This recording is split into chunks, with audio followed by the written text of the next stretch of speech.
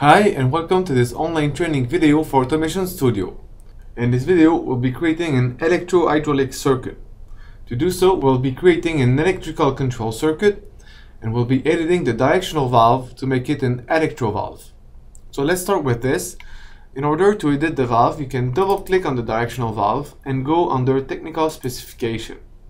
And in here you'll be able to edit any kind of properties for the directional valve. Number of ports, its initial position, the number of position, or the type of command and the spool configuration that you have.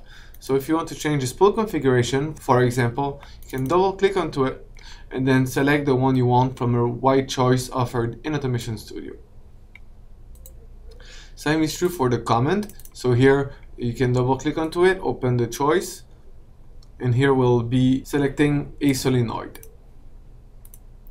Afterwards, you can edit its position on the layout with the arrows. This is only for visual aspect. It does not affect simulation. And now to create the electrical control circuit, we can select from the library either the GIC standard or the IEC standard. And as usual, when you select the root of the technology, you'll see all the most commonly used components in the bottom section of the Library Explorer. If you don't find the components you're looking for, then you can expand the library and browse in the different components categories. So I'll be inserting a power supply and a common. Then I'll be inserting a normally open push button, and you'll notice that every time I insert a component that emits a signal that acts as an output signal, Automation Studio will ask me to give it an alias or a name. It is highly suggested to give a short and representative name, as we'll be using them later on. So I'll be calling my push button PB1. I also need a coil, so I'll insert a coil to act as a relay. And this one I'm going to call it R1 for relay 1.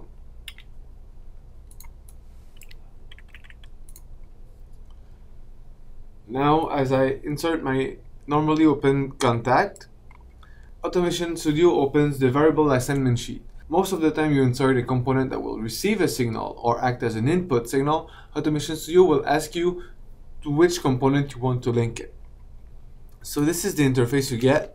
On the left you see all the internal variables of your component, and on the right you'll see the variable manager and all the different variables in your project. So there may be a lot of them, so that's where the alias come in handy.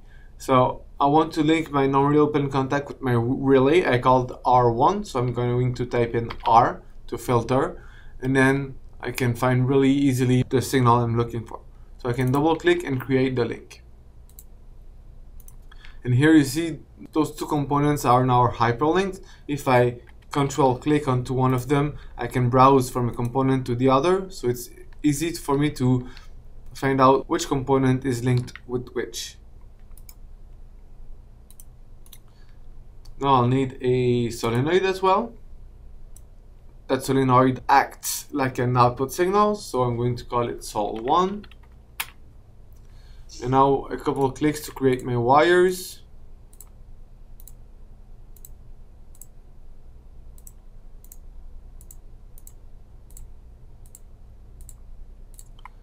And now the final step is to link my solenoid for my electrical control to the one in my directional valve. So double clicking on my directional valve and going under variable assignment, I see here again on the left all the different internal variables for my directional valve. If I want to narrow down to the internal variables of the solenoid, I can expand the subcomponent details in the tree here and select Sol. So I only keep the variable from the solenoid, or again I can click on the picture of the component, the solenoid, and do the same. Now I want to link this with Sol1 here. And you see the link has been created as well. So now as I go in simulation, in my control circuit, the lines that are powered are purple, the ones that are connected to the common are green. As I push my push button, I will power my relay, which will close my contact here and power the solenoid. As this solenoid is linked to this one, it will move the directional valve into the extend position to extend the cylinder. As I release my button, the spring will act back and the directional valve will go back into retract position. So let's see that. You notice that you see the contact closing and the color changing. Alright, so now if I want to extend completely the cylinder at a single push of a button without having the need to hold it down, I can create a latch here, close my circuit, and then if I go back to simulation, you'll notice that the relay keeps the contact closed that keeps the signal on. So now I have to find a way to retract the cylinder. So to do so, I'll go back into my hydraulic category and I'll insert a proximity sensor. Here again, this one will emit the signal, an output signal, so I will call it A1. Now you may notice on the proximity sensor that there's a diamond-shaped connection port. These are mechanical connection ports that will only be activated when two of them will be directly overlaid.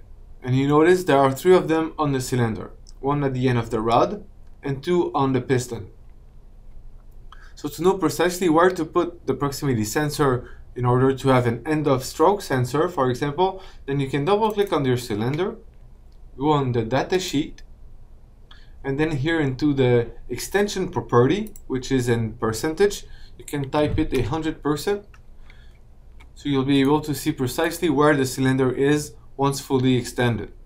So then you can set precisely your sensor where you want it to be, to have the two diamond connection port directly overlaid, and then set back the initial extension to 0%.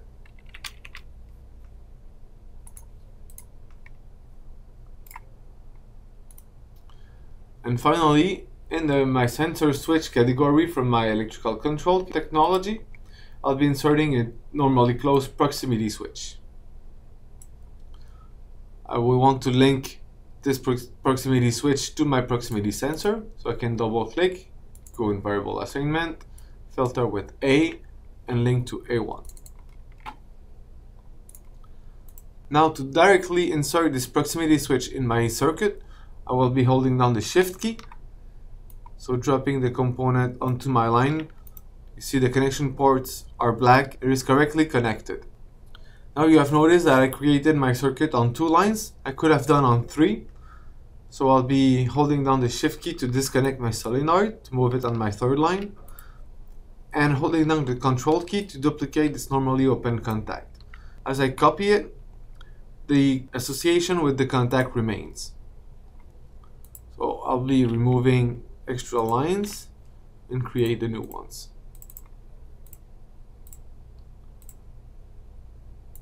Now, as I go in simulation, you'll notice that as I push my button, the cylinder will extend completely, and once these two diamond-shaped connection ports will be overlaid, the E1 sensor will activate and will open the switch here, depower the relay, open the contact, depower the solenoid, and then retract the cylinder. So it will extend and retract automatically. Let's see that again in action.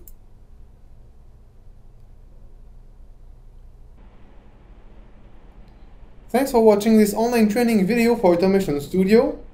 We invite you to watch the other videos, and we'd like to thank you for your time.